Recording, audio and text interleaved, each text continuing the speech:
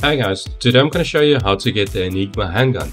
The Enigma Handgun is a strong sidearm to have to clear groups of enemies. We are going to start at the Labyrinth, Fractured Ingress Checkpoint, and run down to the Distorted Portal, where we are going to jump through when it looks like you're going to fall to nothing.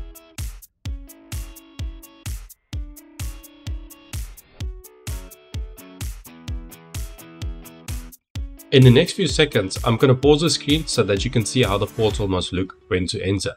And when you get the correct scene, wait 2 seconds and jump through. You will fall on a bridge that's going to suddenly appear for you to run on across.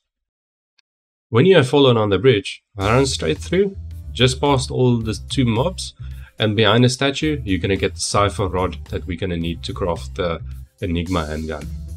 And once you grab the cipher rod, head back to Ward 13 and go to the craft mod lady, where we're gonna craft the Enigma Handgun.